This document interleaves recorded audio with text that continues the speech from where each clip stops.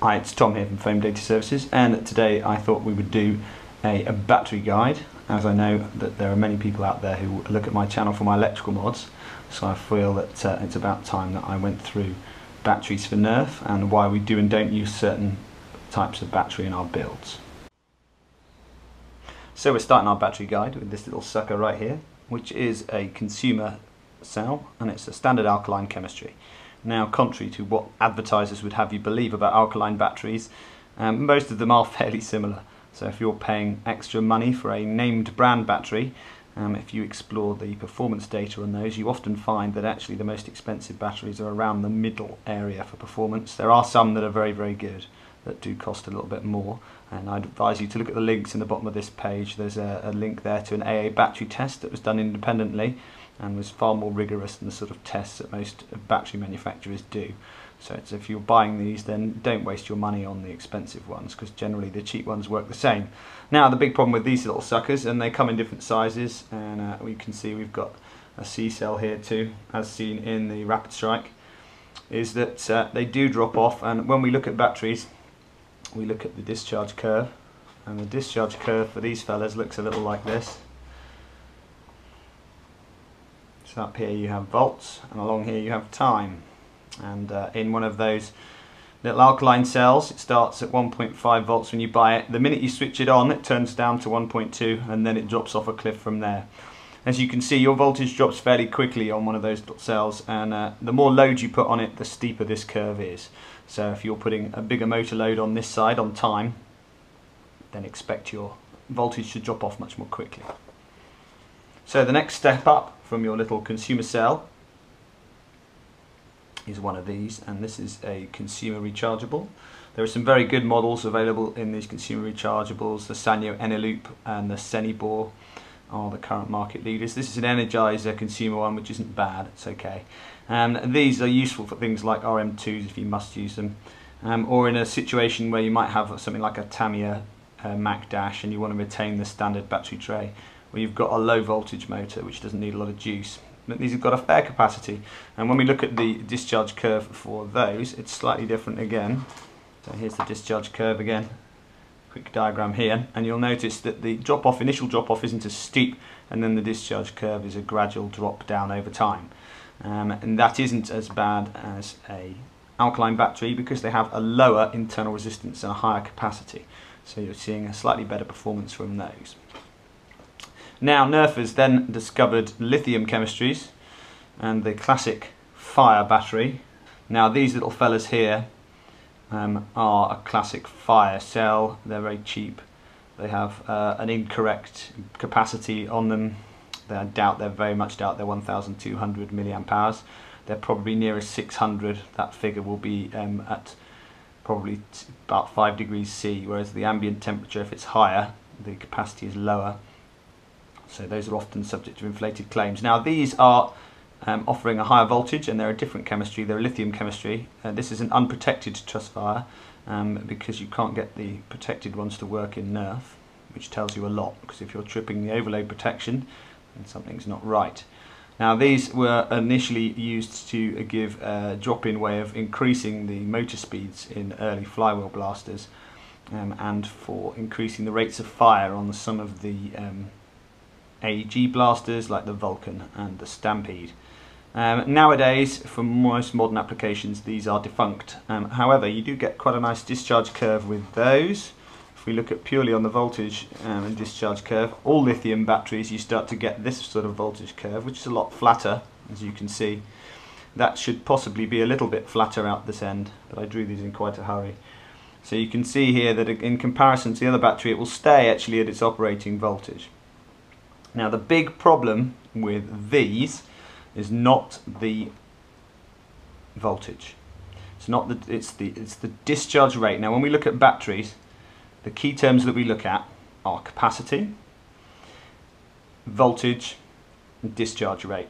Now, discharge rate is measured in C. So if we take something like this one, which is a Liffey pack, you can see here on the pack it says 30C. Now, 30C means that it can discharge 30 amps current continuously from the battery. Now that is a sizable amount of current, and that will run most things in Nerf. If we take one of these little fellas here, you will be lucky to get 1C out of that, to be honest, compared to this, or even compared to these, which I'm coming to in a minute. These have a very, very low discharge rate, which means that they can, although they have voltage, they cannot provide ampage, and ampage is your key thing. Ampage is what makes your motor turn with more torque and respond quicker. Voltage makes it spin higher, but it's not really giving you that oomph which you want from your battery system. So the reason that these are no good is, first of all, because they're not very good quality, and I don't like using junk. They may be cheap, but there are just as many other cheap batteries out there that can provide far better quality than fire cells. They're also too low a capacity, and if you're running something onto the point at which the protection circuit cuts in, you are overusing that battery and you are putting yourself at risk. So I think these are dangerous because they're just not designed for what we're using them for. They're fine in things like LED applications and high power flashlights, where their characteristics of relatively high voltage and low discharge rate are fine, but in Nerf they're just pointless. So we're going to take those two out because they're not something I think you should use. Now the next development on from those is these. Now I am one of the people who championed the use of these in Nerf, and this is an IMR battery. It's another lithium chemistry, only this one is specifically designed, and even says so on here, as a high drain lithium battery. Now what that means, you can see it's not lithium-ion, it's lithium-manganese, so it's a different chemistry. It's still lithium, and it's still a 14500 cell, so it'll still fit into your battery tray, and it still uses all of the standard battery tray fittings, and it has a little button on the end. This is the equivalent, discharge-wise, of about 5 of these. So one of these can discharge far higher rates, and again you'll get this kind of discharge curve on that battery. So very flat, but it'll be able to sustain that discharge curve up to about 10 amps. So your little ultrafire will be screaming in pain at 10 amps. And if it's a protected ultrafire, it'll just simply switch itself off because it won't be able to cope with the discharge. So those are a much higher discharge rate, and they can be used in all of your truss fire chargers. So if you've already invested in truss fires in the past when they were a thing, you can upgrade to these with relatively little pain. They're not cheap. These are about $10 for two, these little 14500s, or if you're in the UK they're about £7.99. eFest are a pretty reputable brand, and generally not cloned very often, so they're fairly useful. Now these have 700 milliamp hours on, and you're going to say, oh yeah man, that's not much capacity. Well, that's true, but that 700 milliamp hours capacity is a true capacity based on their room temperature operation. So where that one said 1200, this actually is honest and tells you what you actually get. So those are quite useful if you must retain your battery trays. Now the next step up from those is a pack. Now when you say to people, why don't you run your Nerf gun on packs, they all think of a big sucker like this. You know, a big old school C-cell NiCad. Now if we look at this one, that's a 4 or 5C, so it's not a great discharge rate. But these were the sort of packs that were around a long time ago for RC. I mean, I remember these when I was a kid, and I'm old. So we can put that to one side because we're not using anything like that. Now to give you an idea of the kind of stuff you can get out of these packs, if we look at this little fellow over here, this is my preferred battery pack for Strife, and as you can see, if you look at it, it's not much longer and it's not much thicker than a 14500 cell. So that is a tiny pack, and these are available from Hobby King, and they're used in the remote control helicopter hobby. And this one has a Dean's connector on because it gives me a bit more space inside the blaster. They fit a little bit better than the XT60. Now if we look at this, 20 to 30C discharge.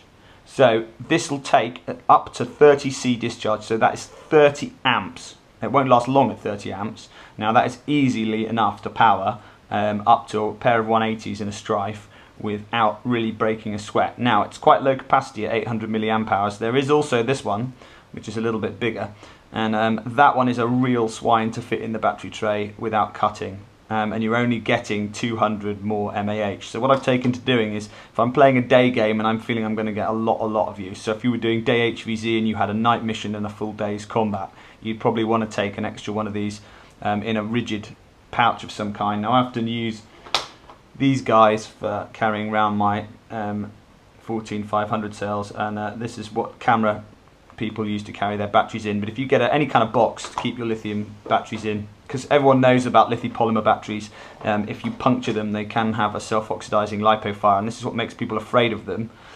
But I say that if you are puncturing a cell, I mean this is a hard thing, if you are putting a nail through that, then you are some kind of idiot and you shouldn't be playing with anything, let alone any kind of projectile launcher. To puncture one of these is requiring an awful lot of effort. You've got to take a screwdriver or something sharp and you've got to ram it through there. So if you're that stupid, then don't play with electrical blasters. Go and beat yourself over the head with a stick and do us all a favour. So this little fella here, if we compare it to our friend the Ultrafire, okay, I'm going to need an entire box of these, like 30, to get anything like the discharge that you can get out of here. So that's a strife pack. Now, those of you who are alarmist about LiPo, this is a more modern nickel metal hydride pack, and this uses subsea. This is a subsea pack. Now this will fit comfortably into the battery tray of a Rapid Strike, and this is an 8.4 volt subsea pack, and it's a maximum discharge of 25 amps, so it's only 25C. Really 20C is probably the limit for this little guy. This one is sporting a Traxxas connector, because that's what I was using at the time, and I keep Traxxas for NiCad and I keep XT60 or Deans for LiPo now, so I can make it stops people plugging the wrong blasters into the wrong packs. So this one's a really useful little pack actually. You can get quite nice performance out of this, and it gives you a nominal 8.4 volts. It won't cause runaway firing on a Rapid Strike on 130 motors, and you'll get pretty nice performance from that. So if you're a bit concerned about LiPo, then this might be the pack for you. Now, the other chemistry we hear a lot about is Liffey chemistry. Now this is a big Liffey pack. They make them smaller. This is a really large Liffey pack, and this is the one that powers the Reaper. Now the reason this is so big is because it's quite a high capacity, and capacity is measured in milliamp hours, and a milliamp is 1/1000th of an amp, and that basically gives you an idea of how long it will go on for. Now these have a massively high charge rate, and they have very, very low internal resistance, like all LiPo chemistries. So it's not very hard for the cell to push out the juice, and I would note, if you look at the size of wiring on this pack, okay, you can see how thick that wire is. This is the balance lead, which is designed to make sure that all the cells are charged the same level when you charge them on the charger. And this is the output lead. Now if you've got crummy 20 AWG wire in your blaster, and you look at these proper packs, even the nickel metal hydride here has quite a substantial piece of wire attached to it. That's a silicon insulated wire, and that's an 18 AWG silicon insulated wire. So if you're talking about rewiring your blaster and you're using stuff like this, which is 20 AWG, you're putting that through it, just not going to cut it. This is 12 AWG to give you an idea on this bad boy, and that's why we use such thick wires in our rewiring, is because we want the best possible current path and we want the least possible resistance. And the advantage about Liffey as a chemistry is that it's more stable than LiPo. It's less prone to nasty self-oxidizing fires and smoking itself. So it's a slightly, they call them a safe chemistry, LiPo. And it's a bit like a pack version of this fella, which again is safer than the Ultrafire. But the downside about Liffeys is that they are in limited sizes, so finding the right size packs for blasters can be difficult. So these are 3.3 volts per cell, and these are 3.7 volts per cell. So you're talking about a much more limited voltage range, which means that you're generally using a 3S pack for most Nerf applications, which is awkward because the 3S packs don't come in small sizes.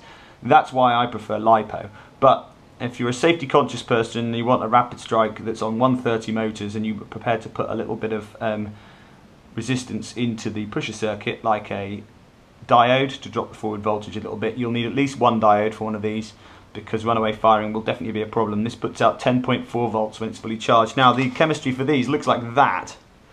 It's a very flat discharge curve, and you get peak performance pretty much all the way until it drops off a cliff.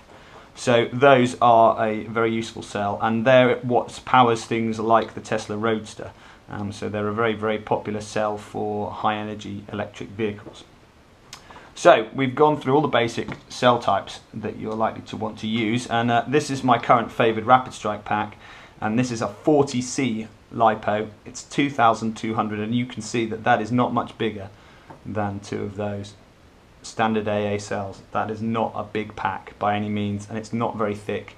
That will easily fit into the front battery compartment of a Rapid Strike. You have to remove the tray, and I'll just show you what that looks like. So here's the battery tray, and in the front there are 2 screws, and this is your front part of the Rapid Strike, the front plate that you unscrew. You undo those 2 screws, push that tab out, yank your tray out, and you're done. So if you think that that is 40C, that pack currently is under $10. Now, people say, oh yeah, ultrafires, yeah man, I like them because they're cheap. Well, that's fine, but if you think you'd have to buy 40 ultrafires to get close to the discharge rate of that, to me, it's just not economic. And that is a wonderful pack, and that produces really nice zippy performance off 130 motors. You get high 90s FPS. You may even break the ton if you've got really, really good heavy deposits on your flywheels. And that is just a beautiful little pack to use. There are other makes, I just happen to have these because they're from Hobby King. Now, the other battery that people go on about sometimes is this, which is the 9V PP3 cell. Now, this has no place in Nerf, okay? The problem with these is, if you look at the capacity, okay, this is a nickel metal hydride one, this is the one that powers my chronograph. 250 milliamp hours. Now, that is nothing.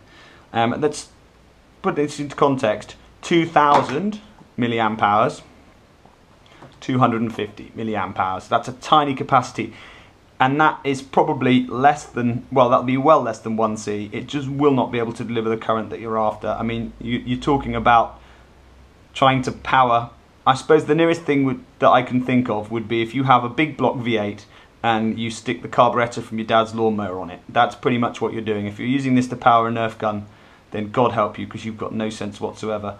They really are useless. So I'm sorry if that's your idea of high power, and it will make your motors sound buzzy for about 30 seconds until it runs out of juice. But for God's sake, don't use these. They're just ridiculous for Nerf.